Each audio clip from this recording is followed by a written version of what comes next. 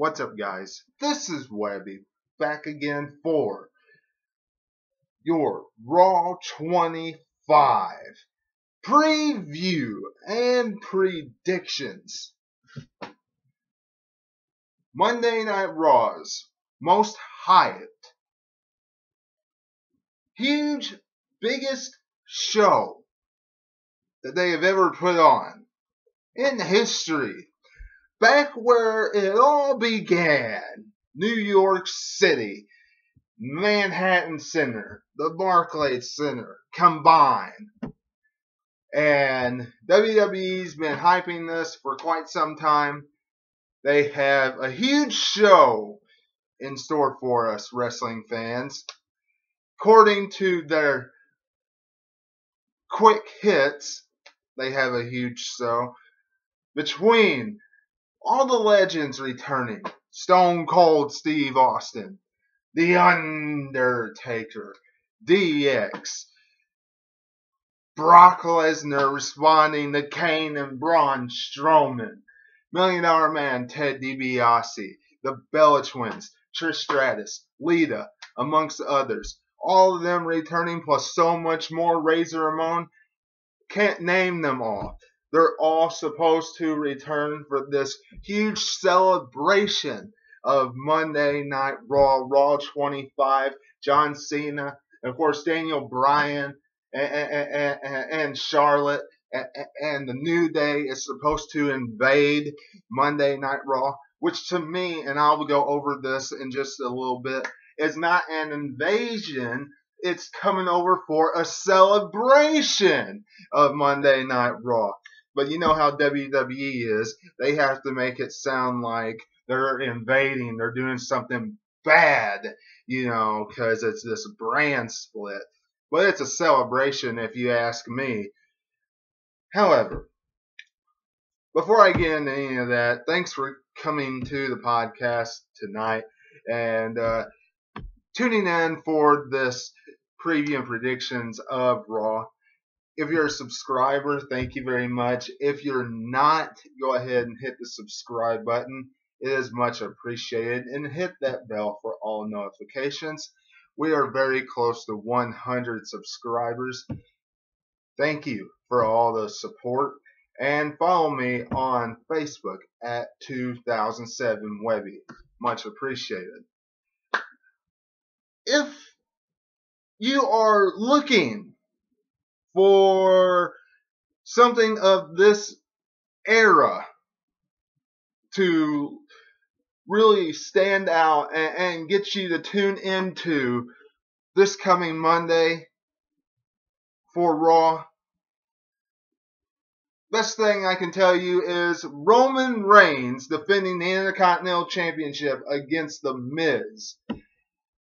And WWE, to throw a little nostalgic old school pop for Roman Reigns, go back old school even, for you fans that are not kind of old school,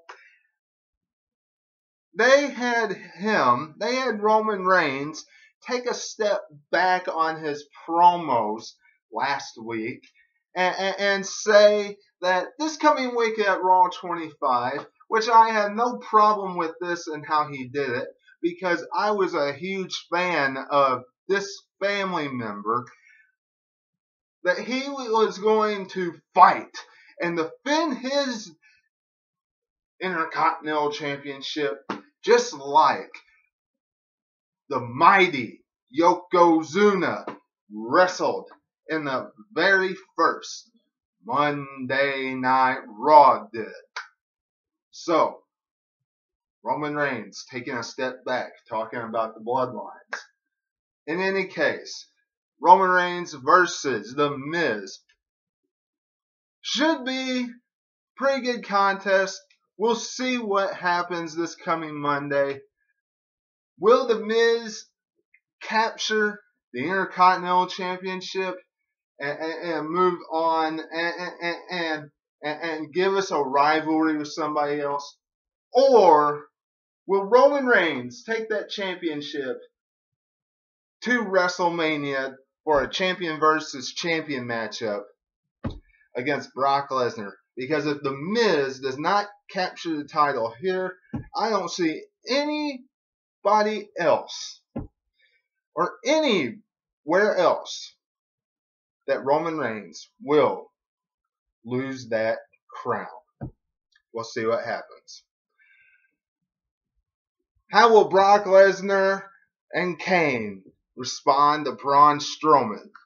As we all know, Braun Strowman has been on a tear through everybody, tipping over everything, $12 million production trucks, all different types of stuff, breaking Michael Cole in half, which made everybody happy. Everything Braun Strowman's been doing has just been epic, and everybody's been loving it.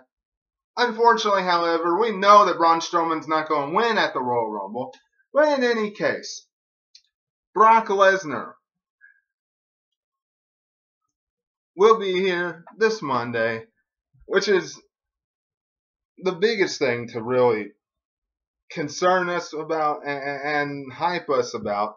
Not Kane. Kane, we all knew was going to be there. He's just Brock Lesnar will come out. More than likely, they'll all three have a brawl some point in the ring.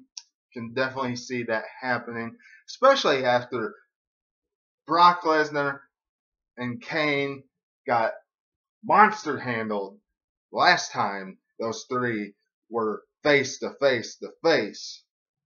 And Braun Strowman took that steel thing that held up the Titantron or whatever and slammed it down onto Kane and Brock Lesnar's back. And Brock Lesnar was taken out on a stretcher. So definitely can see that happening. History in the making. Will be more hype about the women's Royal Rumble matchup. Hopefully they will be showing them talking about how it's every woman for herself. And then hopefully we'll see the men talking about how it's every man for himself as well. I want to see both this coming Monday on Raw. John Cena and SmackDown Live superstars dropped by Team Red. Look, Charlotte had a great deal with Monday Night Raw when she was in a rivalry with Sasha Banks. She's not invading. It's a celebration. Will WWE turn it into some invading angle? Maybe. Or they'll celebrate. In my eyes, it's a celebration. WWE, don't give us this BS. You want us to have a celebration? Keep it that way. The New Day, longest reigning tag champs in history.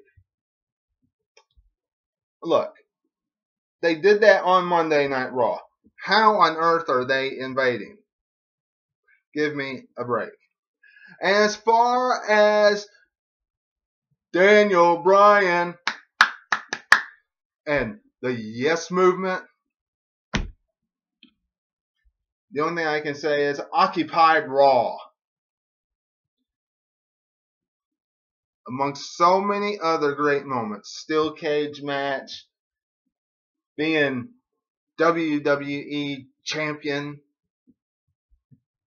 Yes-O-Mania when he was on Raw.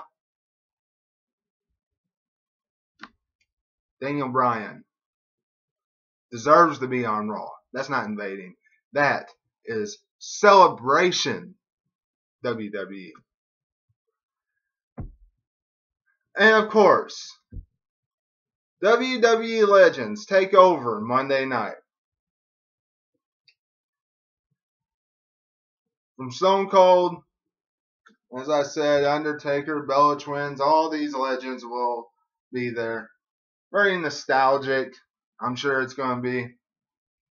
And let's face it, Austin will probably come out. He'll be the first one there to get the crowd a huge rally and pop and get them going.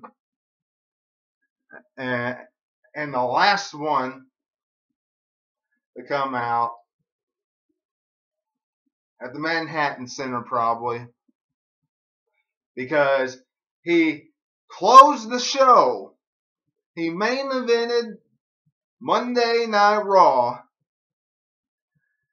on the very first episode back in January of 1993 was The Undertaker, and he will probably close the show on Monday night.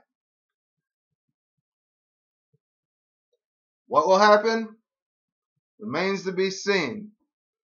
However, all these stars, I even looked through the pictures and it looks like we're going to have the coach back amongst other people, amongst other commentators and that kind of stuff. Backstage commentators. So that'll be cool to see a coach there. But what will happen when Deadman and John Cena? I'm interested what those two have to say and what they will do. Will Deadman go into the Royal Rumble? Will he somehow want John Cena at WrestleMania? Will he want a WWE Championship matchup at WrestleMania? Is he going to walk out and retire? Say, I'm done? Same place he main evented the first one? We'll all find out. You all let me know what you're thinking in comments below. Don't forget to do everything I mentioned at the beginning of this podcast and this coming week. It's going to be a huge week on the channel, so I will have a podcast on Sunday about that. So don't forget to tune in to that. And until I see you again, this is Webby, and I will catch you on the other side. Talk to you.